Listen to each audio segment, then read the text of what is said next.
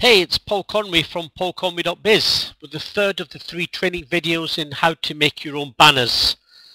Okay, let's move on from yesterday's lesson.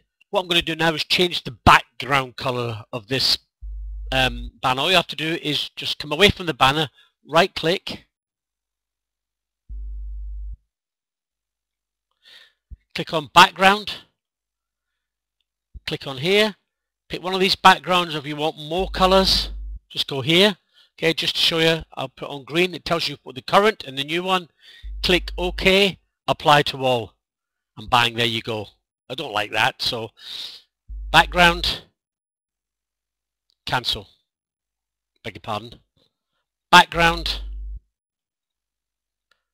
automatic white, apply to all, and it's not working. Hey, the best laid plans of men and mice. Okay, put it on here. That's better. Apply to all. There you go. Okay, let's get a colour that I want. I'm going to go for this excuse me, steel colour here. Apply to all. There you go.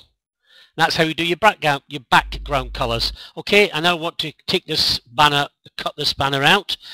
I go down to here and start. I go to a software, free software that I've got, that is MW Snap 3. Just Google that. It is available for PC and Macs. I want any rectangular area. Snap the area.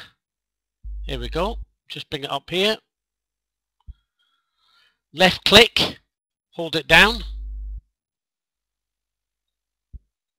There you go. And it's captured it.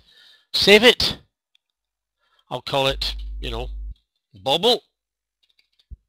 Bobble, and I'll save it on my desktop.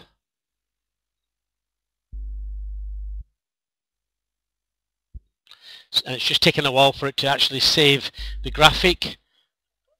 When that's done, there you go.